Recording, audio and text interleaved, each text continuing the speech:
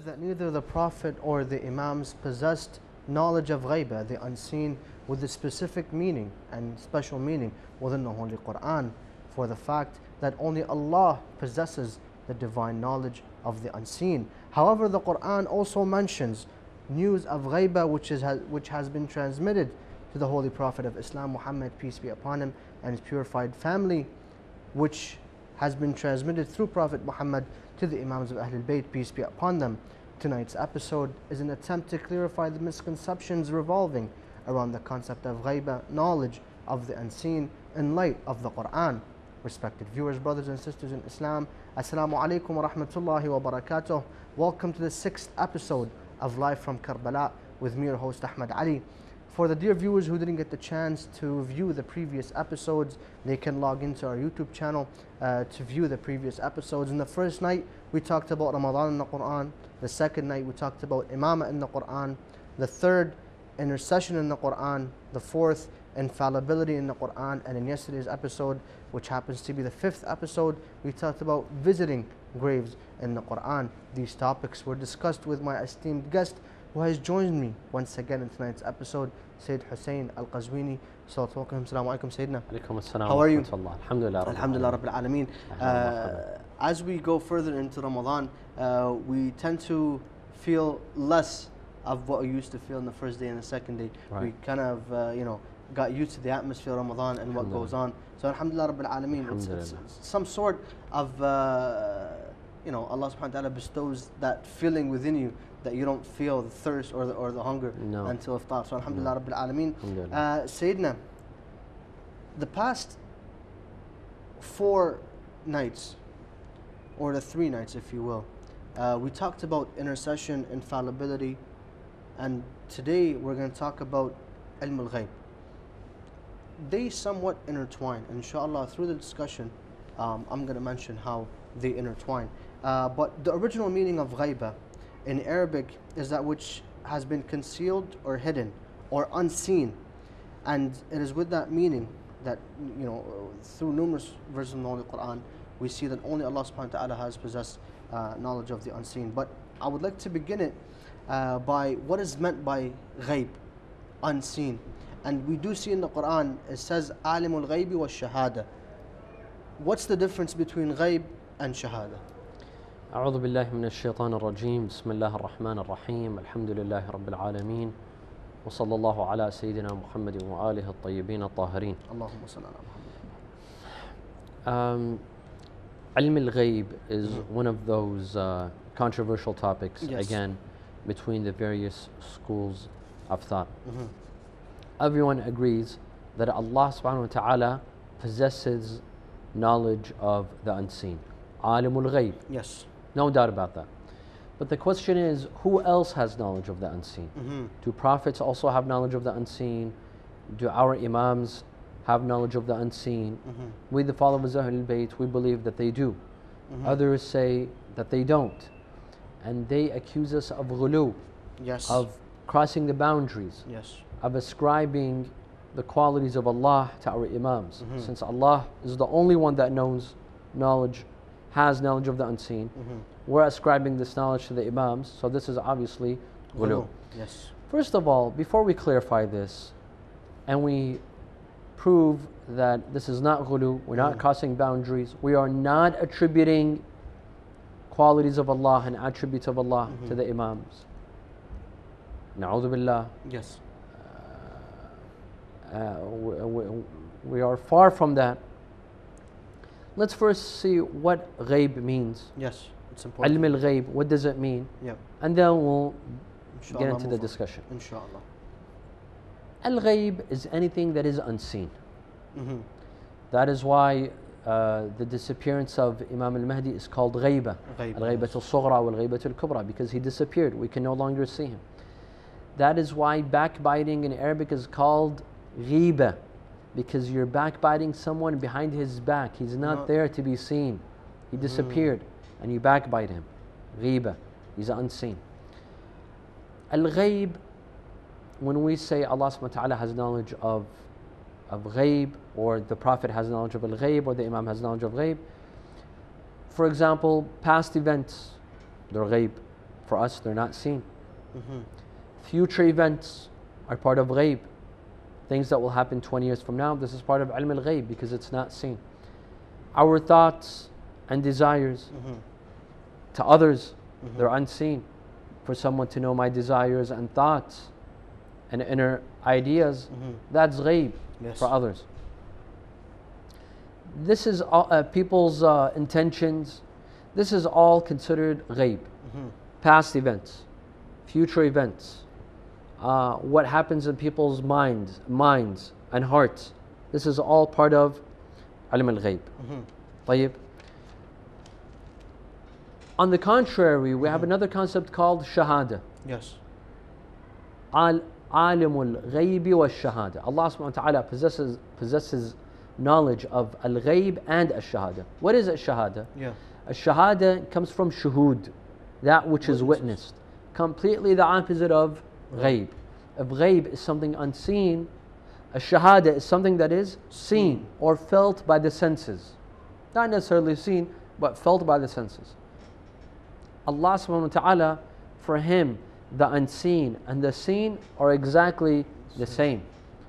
The same way He has knowledge of Alam al-Shuhud, He has knowledge of Alam al-Ghayb. Now, al-Ghayb wa Shahada, what is seen and what is not seen, is relative. For some people, this is Ghayb, for others it's Shahada. Past events, for us, it's part of Alam al-Ghayb. Yes. But for the people in the past, it's Alam al-Shahada. Yes. Current events, for the people in the past, it's Alam al-Ghayb. For us, it's Alam al-Shahada. For me, my thoughts and my desires, this is part of Alam al-Shahada. But for you, unless you could read my mind, I don't know if you have those special powers. Hopefully you don't. But if you did, that's something else. Otherwise, that's Ghayb for you, but Shuhud for me. And the opposite is true. Your thoughts and ideas and feelings are Shahada for you, but Ghayb for me. Thus, Alam al-Ghayb wa Shahada are relative. It depends on who can see, who cannot see, who knows, who doesn't know, who can feel, who doesn't feel. From this, we deduce and we conclude that everything for Allah is part of Alam al-Shahada. It's not Ghayb. Because he witnesses it. Because He witnesses everything. Yes. Allah subhanahu wa ta'ala encompasses everything. Yeah. He has knowledge of everything. Thus, nothing for Him is Ghayb. For us, it's Ghayb, not for Him. For Him, everything is Shuhud. Because He sees everything, He feels everything, He has knowledge of everything. أَلَا إِنَّهُ بِكُلِّ شَيْءٍ مُحِيطٍ. He encompasses everything. وَاعْلَمُوا أَنَّ اللَّهَ بِكُلِّ شَيْءٍ عَلِيمٌ. And know that Allah is all knowing of everything. وَاللَّهُ بِكُلِّ شَيْءٍ عَلِيمٌ وَهُوَ بِكُلِّ شَيْءٍ عَلِيمٌ. These are various verses in the Quran that emphasize that Allah has knowledge of everything and He encompasses everything firsthand. So then you might ask, then why do we say that Allah lahu ilmul ghayb? He has knowledge of the unseen. He has knowledge of the unseen. That unseen is for whom? For us. But for Him it's not unseen. Allah is trying to tell us that the things that are unseen for you, that you are ignorant of, past events, future events, people's feelings, emotions, ideas, the things that are unseen for you, Allah knows of. So it's Ghayb for us, not for Him. Yet we still call Him Alim al-Ghayb. So it's easy to provide evidences that God is all-knowing and He is the one who possesses absolute knowledge of the unseen. Right. And as you provided right there. But many Quranic verses make it absolutely clear that faith is one of the foundations of the belief system for Muslims. And from that we derive one of the Quranic terms that particularly captures this fact is Ghayb. And we see in the Quran that it's mentioned, the word Ghayb is mentioned 49 times in 48 verses. And from that, the majority of the verses state that only Allah has divine knowledge, and we've concluded that only Allah has divine knowledge. But on the contrary, other verses state that no, prophets also have knowledge of the unseen, divine knowledge. So I would like to quote this verse that says, with him are the keys of Ghayb. None knows but he. This is in chapter 6 verse 59. وعنده مفاتح الغيب لا يعلمها إلا هو. So it's only him that knows what's going to happen in the future or everything that goes on.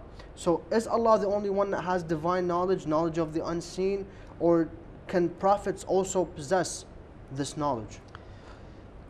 The Quran gives us a message that ilm al-ghayb is His realm, Allah's realm, that no one possesses ilm al-ghayb.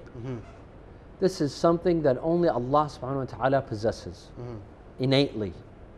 No one has the ability to know the unseen and have knowledge of the unseen other than Him.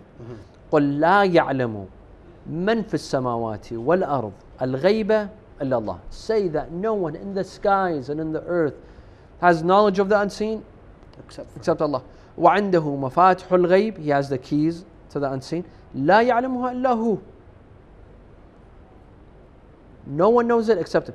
فَقُلْ إِنَّمَا الْغَيْبُ لِلَّهِ. Say that the knowledge of the unseen or the unseen is only for Allah subhanahu wa ta'ala. However, these verses, what they're trying to mean is that the only one that could reach the knowledge of the unseen is Allah subhanahu wa ta'ala, innately, without the help of anyone, independently. Yes. The only one can have the knowledge of the unseen independently and without assistance, without the help of anyone, is Allah subhanahu wa ta'ala. This doesn't negate the fact that others can have ilm al-ghayb, but from Allah subhanahu wa ta'ala. But they conflict each other. Here they're saying no one has. We'll see other verses that says some people do have ilm al-ghayb, but by assistance from Allah subhanahu wa ta'ala, that Allah has given them. وما كان الله ليذر المؤمنين على ما أنتم عليه حتى يميز الخبيث من الطيب وما كان الله ليطلعكم على الغيب. And Allah would not expose you to the unseen. ولكن الله يجتبي من رسله من يشاء. However, Allah chooses some people and He exposes them to the unseen. Same as intercession, we can say. أحسنت.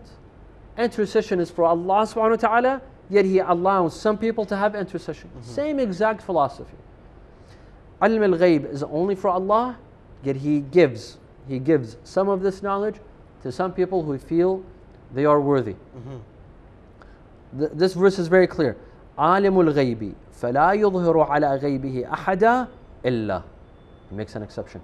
He is the knower of the unseen, and He will not give His knowledge to others, no one, except إلا من ارتضى من رسول, except who He has accepted from the messengers. Some people He will give them that knowledge. This means that Allah subhanahu wa ta'ala, He is the possessor of ilm al-ghayb. No doubt about it. No one competes with Him. No one competes with Him. He is the possessor of ilm al-ghayb. And if some prophets, they have ilm al-ghayb, it's from Him, because He poured onto them some of that knowledge. I would like to mention something you just mentioned. Only except those that He chosen from His messengers? So not all messengers or all messengers? No, it doesn't say all messengers. إلا من ارتضى. Man, this is except some of His prophets. إلا من ارتضى. It doesn't mean all of His prophets. Some of His prophets. So not some all of His prophets. messengers. Of course, إلا من ارتضى من Rasul, it means a messenger, but it doesn't necessarily mean a prophet. An imam could be considered a messenger, not a prophet in the sense that we know. Just like when you send a messenger. Just like Muslim ibn Aqil was the messenger of Imam Hussein alayhi salam. Don't we call him a messenger? Yes. So this title of messenger, it doesn't necessarily mean a prophet. It could be others as well. And we shall see later on that some people other than prophets also have the ability of the unseen, to know the unseen. Now I want to give a couple of examples of how Allah subhanahu wa ta'ala gives knowledge of the unseen to others. We have various examples. We have lots of examples. For example, غُلِبَتُ الرُّومِ فِي أَدْنَى الْأَرْضِ. Allah subhanahu wa ta'ala tells the Prophet that the Romans have been victorious in their battle against the Persian Empire. في أدنى الأرض وهم من بعد غلبهم سيغلبون في بضع السنين. There will be another victory in the coming years. But this is Allah telling the Prophet. Yes, that's what we mean. When we say that some prophets have knowledge of the unseen, it's all from Allah. It's all from Allah. It's not that the Prophet is competing with Allah. Allah has knowledge and the Prophet has knowledge from a different source. The source of the knowledge of the Prophet or the Imams is all from Allah subhanahu wa ta'ala. So they're in the same line. In the same line. They're in the same line. They're not competing. But the thing is, we see in the Quran also mentioned with Khidr. Khidr, we don't consider him as a prophet. No. He's just, a pious servant of Allah subhanahu wa ta'ala. But yet, he knew unseen knowledge that Moses didn't know. Yes, absolutely. So, did Allah tell him? How did he get the knowledge? Yes, from Allah. But absolutely. he's not a prophet. He's not a prophet. You don't have to be a prophet to receive knowledge of the unseen. In Surah, Naam. In the story of Musa, Allah subhanahu wa ta'ala tells the mother of Musa, وَأَوْحَيْنَا إِلَىٰ أُمِّ مُوسَى أَنْ أَرْضَعِيهِ فَإِذَا خِفْتِ عَلَيْهِ فَأَلْقِيهِ فِي الْيَمِّ. Breastfeed him, and if you fear for him, put him in a box, put him in the river. فَأَلْقِيهِ وَلَا تَخَافِي وَلَا تَحْزَنِي. Don't be afraid, don't fear for him. إِنَّا رَادُّوهُ إِلَيْكِ. We will return him back to you. Allah is giving her knowledge of the future. This is ilm al-ghayb. This is knowledge of the unseen. Musa is not a prophet, not a messenger, not an imam. So you don't have to necessarily be an imam. You don't necessarily have to be a prophet or a messenger to receive knowledge of the unseen from Allah Azza wa Jal. And Khidr, absolutely, his knowledge was from Allah. The Quran says, Musa told him, أن تعلمني مما علمت رشدا. I want to follow you so that you teach me from what you've been taught. You've been taught by whom? By Allah. History doesn't tell us that Al-Khidr sat in a classroom at a university or he was taught by someone else. He was taught by Allah Azza wa Jal. Luqman آتيناه الحكمة. He received wisdom from Allah subhanahu wa ta'ala. Thus, ilm al-ghayb, Allah subhanahu wa ta'ala grants it to some people. And that's very, very much possible. And it's very much in line with the Quran. There's no contradiction whatsoever. I would like to mention as well, we human, can we possess ilm al-ghayb? I mean, from the narrations that we receive, what's going to happen in the future, and prior to the appearance of the Imam, this is going to happen, this is going to happen. Yes. And some stuff did happen. So, are we considered also people who yes, to some degree. Naam. To some degree, the prophets, the Imams, who have been, of course, we have to prove this, which is the next step, who have been given some knowledge of. And this is a controversial topic. Have the Imams been given all knowledge of ilm al-ghayb or some knowledge of ilm al-ghayb? This is a controversial topic. The Imams taught their companions from the knowledge that they were taught. So yes, some humans who are not even infallible can have ilm al-ghayb, not innately, not independently, but from the possessor of ilm al-ghayb. Inshallah. We'll continue the discussion after the break, Sayyidina, if you will. Absolutely. So respected viewers, do stay tuned after the break because inshallah we're going to provide some precise examples from the Quran that prove the prophets and the Imams possess ilm al-ghayb. So that's after the break. Stay tuned.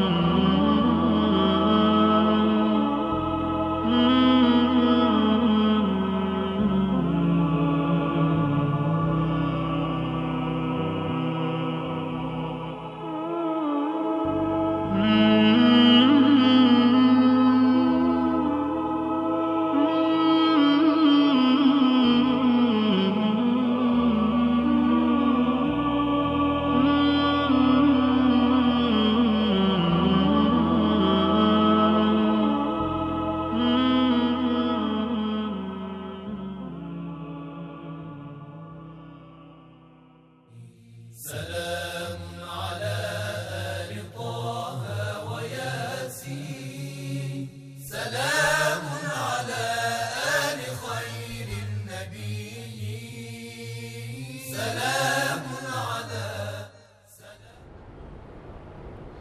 Respected viewers, welcome back. Hope you enjoyed those live footages from inside the holy shrine of Imam Al-Hussein alayhi salam.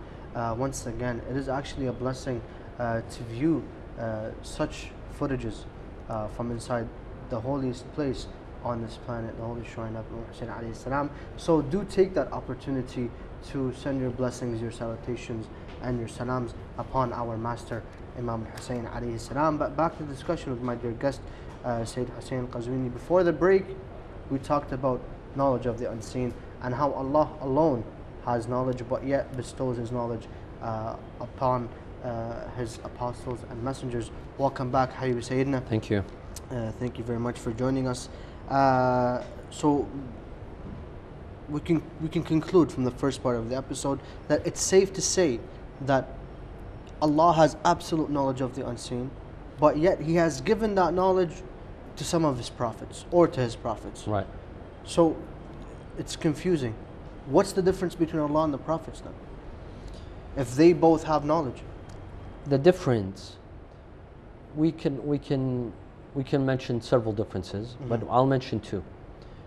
One of the main differences is that Allah subhanahu wa ta'ala has knowledge of the unseen independently, innately, from His own nature. He doesn't need the help and assistance of others.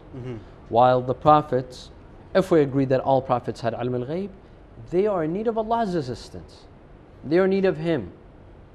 This is a crucial point, that Allah subhanahu wa ta'ala has ilm al-ghayb from Him, from Himself. He doesn't need anyone's assistance, independently, while the prophets, they have knowledge of the unseen dependently. This is a big difference. And this doesn't just, this is not just restricted to ilm al-ghayb. Several qualities, they're natural to Allah subhanahu wa ta'ala, but Allah bestows it upon others as well. So Allah has these qualities independently, while prophets, imams or others, they have those qualities too, but dependently, depending on Him. For example, we mentioned some of these examples before. Death and taking away life. This is a quality that Allah subhanahu wa ta'ala has independently.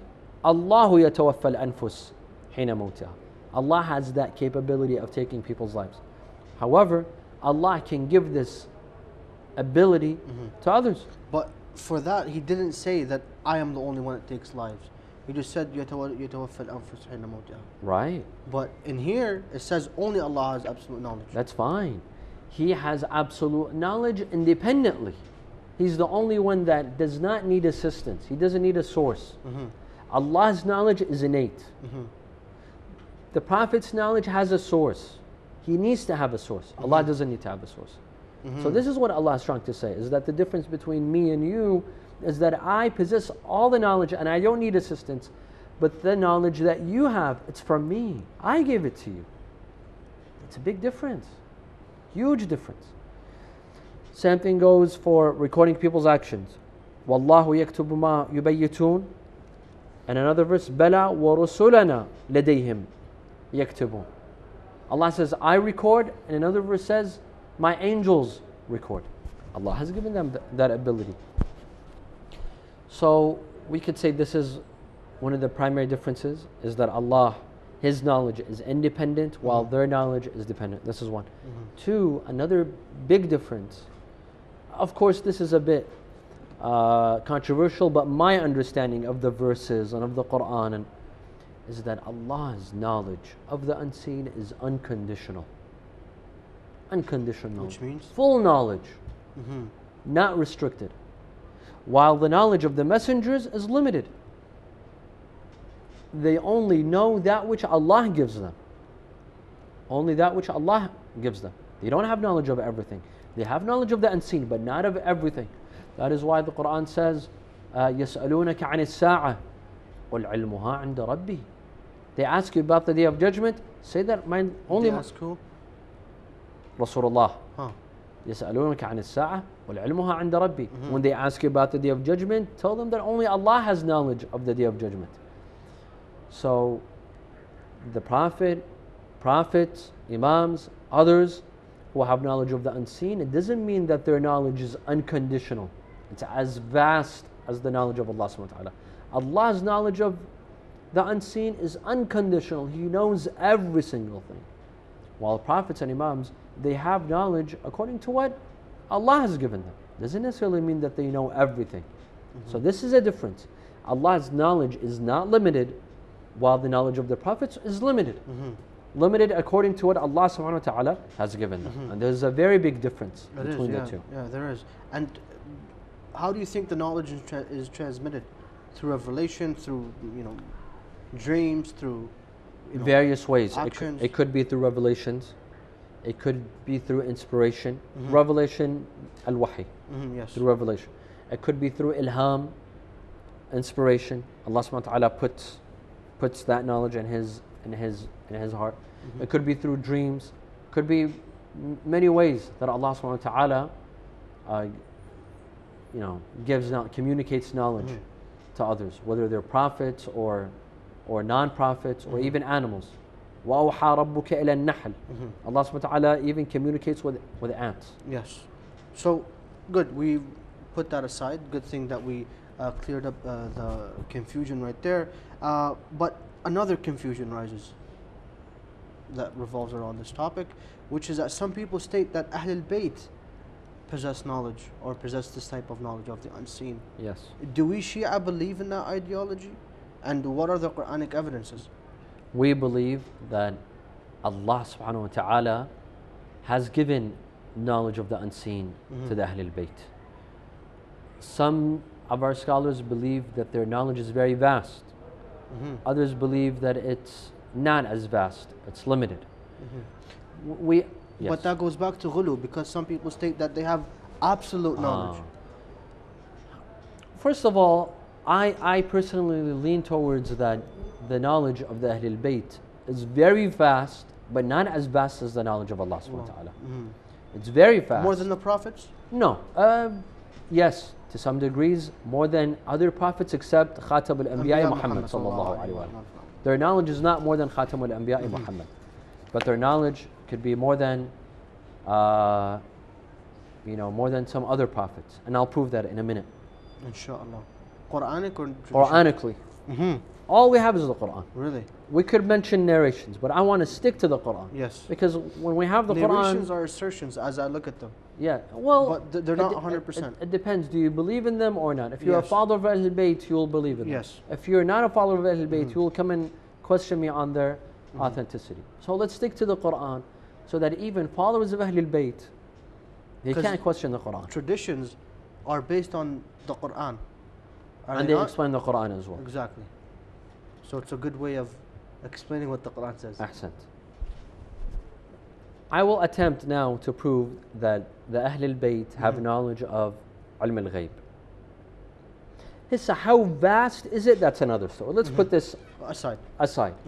But they have some knowledge of Ilm al-Ghayb. Is it 100%? Is it 90%? Is it 80%? That will require another discussion. But just to prove that they have knowledge. And it's a lot of knowledge. But is it equated to the knowledge of Allah or not? That's another story. The verse says, وعنده مفاتح الغيب لا يعلمها إلا هو ويعلم ما في الأرض والبحر وما تسقط من ورقة إلا يعلمها ولا حبة في ظلمات الأرض ولا رطب ولا يابس إلا في كتاب مبين. That everything, the knowledge of the skies, the earth, what is wet, what is dry, even the seeds. Even a leaf of a tree, everything, that knowledge is put in where? إلا في kitab. In a book. In a book. There's a book. That book is not a physical book. It's a figurative. It's a figurative. It's a figurative way. There's no literally a book that has a no. There's something called the book. What's that based on? I mean that assertion. What is it based on? That it's not a physical book. Because that book sometimes it's changed. يَمْحُ اللَّهُ مَا يَشَاءُ وَيُثْبِتُ وَعِنْدَهُ أُمُّ الْكِتَابِ. There are some things that are erased, that are put back in that book. I mean, I don't think it's a, you know, a physical book that it's erased and then they write on. No, it's something, maybe it's beyond our comprehension, but it's something that has knowledge, something that is stored. Yes. That has knowledge of all these things, which is Ghayb, stored in that book. And so if you want to say it's physical, physical. We don't have a problem with that. Okay. Whether it's figurative or physical. That's not the point. We have another verse that says, لا يمسه, لا يمسه, what? No one touches it. No one touches what? Al-Kitab. Al-Kitab. لا يمسه إلا المطهرون. No one touches it except the purified ones. Who are the purified ones? Who are the purified ones? Refer to our discussion on infallibility. Yes, 2 days ago. 2 days ago when we talked about the verse إنما يريد الله ليذهب عنكم الرجس أهل البيت ويطهركم تطهيرا. So it's the Ahlul-Bait that are purified, and we proved this in a previous discussion that the Ahlul-Bait are purified. لا يمسه, no one can touch it except the purified ones, and we proved that the purified ones are the Ahlul-Bait. Touch it physically? Again, this is not physically. Otherwise, anyone can touch the book. Anyone can touch the book. Yeah, we touch the book. Some, they take it literally. لا يمسه إلا المطهرون. They try to make a fiqhi law of it, that you cannot touch the book unless you have wudu. This is one meaning. Yeah. This is one literal meaning. Another meaning, the ta'wil of the verse, is that you cannot touch it with your minds, not with your hands. So you cannot understand it? You cannot understand it. لا يمسه إلا المطهرون. You cannot touch it unless you're from the purified ones. That means if you're from the purified ones, you can understand it and have knowledge of it. طيب? You have knowledge of it. What did the previous verse says? ولا رطب ولا يابس إلا في كتاب مبين لا يمسه إلا المطهرون. Why these riddles? So everything, it's not a riddle. Everything is in the book. No one can touch the book except the purified ones. Meaning the purified ones, they have knowledge of the book. And since everything is stored in the book, that means the Ahlul-Bait have everything that is stored in the book, which is the knowledge of the unseen. But why? I mean, verses sometimes are confusing or conflicting with each other. نعم. Why not be clear? لقوم يعقلون أفلا يتدبرون القرآن. Allah subhanahu wa ta'ala wants people to think. He doesn't want to give, everything just 1, 2, 3. That's the whole test. أفلا يتدبرون القرآن. Do they not ponder and think and contemplate over the Quran? This is at-tadabbur. Looking at the verses and bringing them together to make sense. Now, if this seems like a riddle, come with me to the other verse. Okay. Have we agreed? Hopefully it's more convincing. It'll be more convincing. Inshallah. Have we agreed that all the knowledge is stored in the book? Yes. ولا رطب ولا يابس إلا في كتاب مبين. طيب. Another verse says قل كفى بالله شهيدا بيني وبينكم ومن عنده علم الكتاب. Say to them, O Prophet, Ya Rasulullah, say to the Christians and Jews that if you don't believe me, it's enough that I have 2 witnesses that I'm telling the truth. If you Christians and Jews, you don't believe me, I have 2 witnesses, and that's enough for me. Allah is my witness. وَمَنْ عِنْدَهُ عِلْمُ الْكِتَابِ. The one who possesses knowledge of the book. Who possesses knowledge of the book during the days of Rasulullah? Who out of all of the Sahaba, if it's not Rasulullah, who out of everyone else, who would have knowledge of the book other than Ali ibn Abi Talib? There's no doubt about it. وَمَنْ عِنْدَهُ عِلْمُ الْكِتَابِ is Ali ibn Abi Talib. He is the possessor of the knowledge of the book. عِلْمُ الْكِتَابِ. He has knowledge of the book. Regarding the successor of Sulaiman, Prophet Sulaiman, Asif ibn Balkhiya, yes, he had علم من الكتاب. وقال الذي عنده علم من الكتاب. He had knowledge of some of the book. See, this also proves my point that book was not a physical book. Because it was during the days of Sulaiman, during the days of Rasulullah. It's not a physical book. It's figurative. It's something that stores all the knowledge. That successor of Sulaiman had some of the knowledge. Is that called? Ali ibn Abi Talib has all of the knowledge All of the the book. knowledge. Is that called al-ism al-a'zam, or is that something different? That's part of it. That's part of ilm al-kitab. That's part. That's part of ilm al-kitab. It's not all. When we say ilm al-kitab, everything that is stored in that book, he has knowledge of everything that is stored in that book. وَمَا تَسْقُطُ مِنْ وَرَقَةٍ. Any leaf that falls on the ground is in that book. إِلَّا يَعْلَمُهَا وَلَا حَبَّةٍ فِي ظُلُمَاتِ الْأَرْضِ. A seed in the darkness of the earth. وَلَا رَطْبٍ وَلَا يَابِسٍ إِلَّا فِي كِتَابٍ مُبِينٍ. قُلْ كَفَى بِاللَّهِ شَهِيدًا بَيْنِي وَبَيْنَكُمْ وَمَنْ عِنْدَهُ عِلْمُ الْكِتَابِ. Imam Ali possessed knowledge of the book, and the book has knowledge of everything. What does that make Ali ibn Abi Talib? Yes. And if we prove that Ali ibn Abi Talib has knowledge of the unseen, why can't the rest of the Imams? Definitely. Why can't the rest of the Imams have it? And they were his heirs, Yes. not just in money. Ali ibn Abi Talib did not leave money. Yeah. He left wisdom and knowledge. It's enough for us to prove that Ali ibn Abi Talib had knowledge of the unseen. It's enough. It's enough. Because the others, they say that no humans can have knowledge of the unseen. The golden chain. The golden. If we prove that Ali ibn Abi Talib did, that's enough for us. Perfect. Is that convincing? Is it not convincing? It's convincing for us. Hopefully, it's convincing for the others as well. But since we did mention that, something else raises when we see in the Quran that states, "I do not have knowledge of the unseen." Some prophets say that. What about those prophets? Doesn't that conflict with our beliefs as Shia that the Prophet and the Imams did have this type of knowledge? When we do see prophets saying, "I don't have knowledge of the unseen." Right. There's a couple of verses in the Quran in which Allah tells the Prophet to tell the people that I do not have knowledge of ilm al-ghayb. I don't have knowledge of the unseen. Ilm al-ghayb. قُلْ لَا أَقُولُ لَكُمْ عِنْدِي خَزَائِنُ اللَّهِ وَلَا أَعْلَمُ الْغَيْبِ. Say to them that I don't have knowledge of the unseen. قُلْ لَا أَمْلِكُ لِنَفْسِي نَفْعًا وَلَا ضَرًّا إِلَّا مَا شَاءَ اللَّهُ وَلَوْ كُنْتُ أَعْلَمُ الْغَيْبِ لَاسْتَكْثَرْتُ مِنَ الْخَيْرِ. Tell them that I can't benefit myself nor harm myself, and if I had knowledge of the unseen, I would have done more good things. وَمَا مَسَّنِيَ السُّوءُ. And bad things would not happen to me if I had knowledge of the unseen. That's Prophet Muhammad? Yes.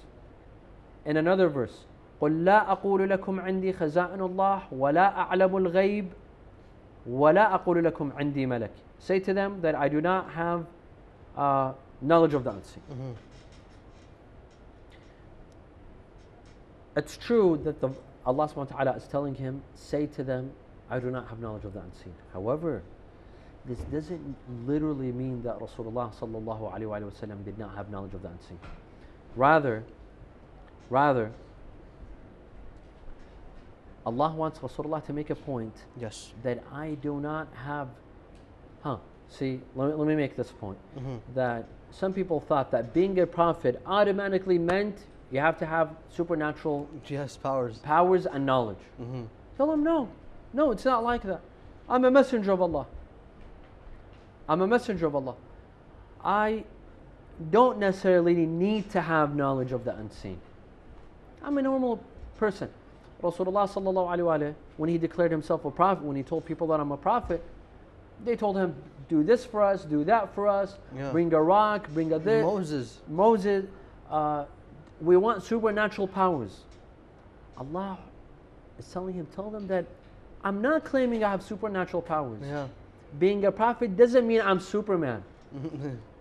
It means that I'm delivering a message to you from Allah subhanahu wa ta'ala. That's all that it means. Tell them that I don't necessarily need to have ilm al-ghayb, even though he does. So what's the purpose of saying it? It means that you should believe in me even if I don't have ilm al-ghayb. Because I'm telling the truth. I'm a prophet. I'm delivering a message. Even if I don't have ilm al-ghayb, it doesn't mean that I'm not a prophet. I'm still a prophet. Even though Rasulullah did have ilm al-ghayb. This is one. Two, or it could mean that tell them you don't have ilm al-ghayb independently. You're not competing with Allah. That Allah has ilm al-ghayb and you also have ilm al-ghayb. Tell them that anything that you have, it's from Allah.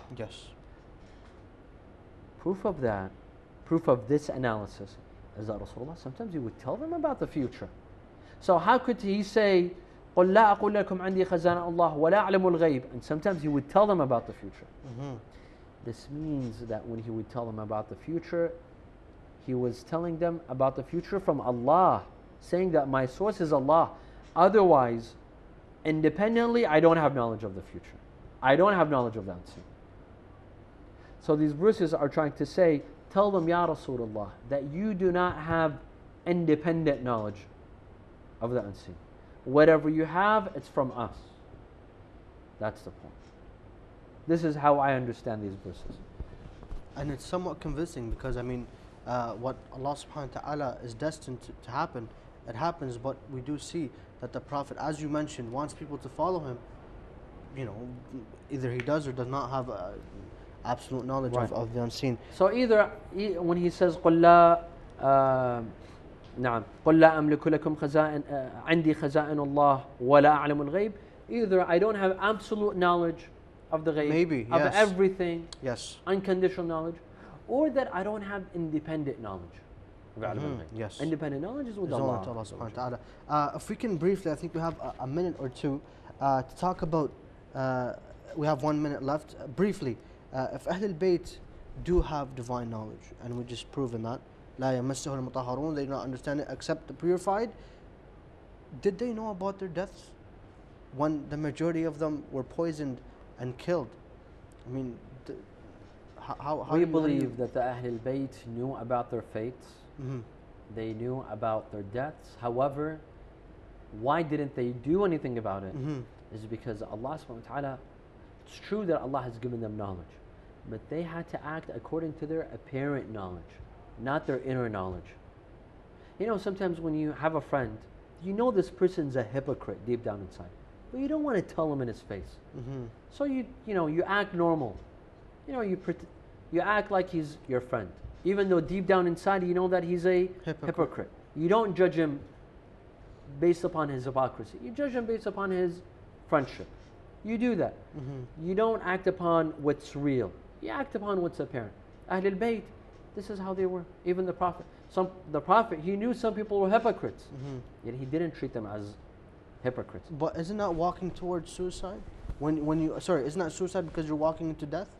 No, it's acting according to the commands of Allah Azza wa Jal. Allah subhanahu wa ta'ala tells them that do not make use of your inner knowledge, of the knowledge that you have. Live with the people apparently. Live with the people apparently. When Imam Ali alayhi salam went inside the Masjid al-Kufa, he saw Abd al-Rahman ibn Muljam. He woke him up for salah, not as his killer, but as, you know, apparently he was there for what? Mosque, yes. He was there to pray, so he woke him up as a person who was there to pray. Because if the Imams wanted to act on their inner knowledge, on their deep knowledge, then things would have been different. Things would have been completely different. So they acted, you know, on their apparent knowledge. Al-ilm al-zahiri, lal-ilm al-waqi'i, al-ladunni. Hopefully the evidences you provided are convincing to everyone. Alhamdulillah, they are convincing, because if we don't take traditions, we have to take the Quran, which is 100%.